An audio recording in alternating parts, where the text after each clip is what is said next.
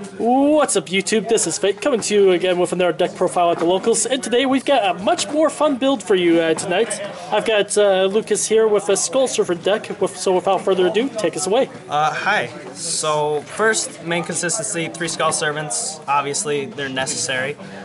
Next card is actually White Prince that came out recently. Its effect is you send 1 Lady in White and 1 Skull Servant from your deck or hand to the grave.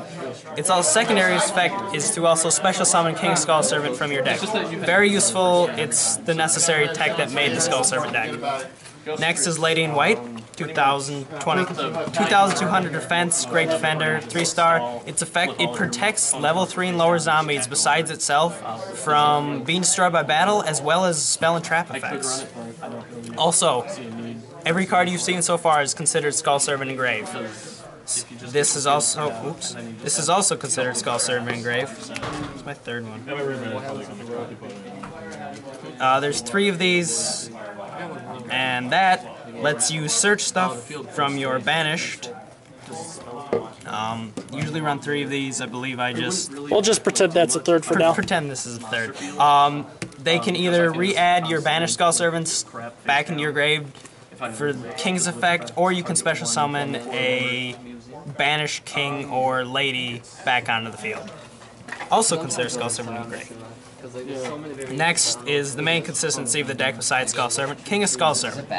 He gains 1000 attack for every Skull Servant in grave, which every card you've seen so far is considered Skull Servant. So basically your goal is to get all of those into the grave and boost them. He can get to, I believe, up to, well, over 10,000 attack if you do it correctly. Over 9,000! Next up, we have some Goblin Zombie. This is for the consistency of the deck. If he leaves the field, you can add a zombie monster from your deck to your hand, which is very useful. You can add White Prince, you can add King, whatever you want. It's very useful. Also, if you actually do damage with him, you mill a card from your opponent, which is often very useful. 3 Battle Fader, just because it can be a slow deck at times. It happens, you get a bad draw. What are you going to do? I also run 3 Armageddon Knight, just because it gets the consistency to send White Prince, because White Prince does not have to go from field to grave, it's from anywhere to grave that he gets his effect. So this sends a dark, and that gets the point across. And it's on summon, which is really nice. Next up is Zombie Master. Zombie Master is, again, to ditch from your hand in case you draw into that White Prince, so you can't ditch it with Armageddon Knight. You ditch it with this, and you get to summon something, say you have a King in grave.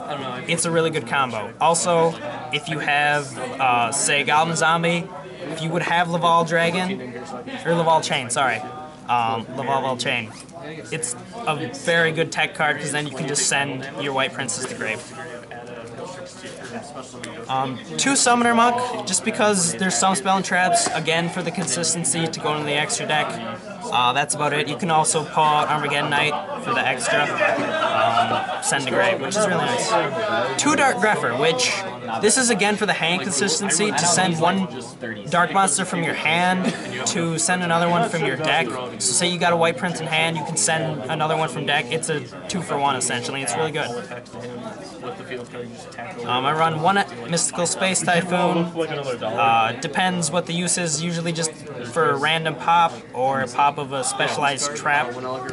That, or you can ditch it with Summoner Monk. 1 Allure of Darkness for the draw. 1 Reinforcements of the Army, just to search for either Dark Grepher or Armageddon Knight. 1 Foolish Burial, so you can send that White Prince as soon as possible. 1 1-for-1, so again, hand you can send your White Prince to get out your King. Burial from Another Dimension, this is to get your banished cards back to boost King's attack again. And then 3 Upstart Goblin, just for the consistency as well as ditching for the Summoner Monk.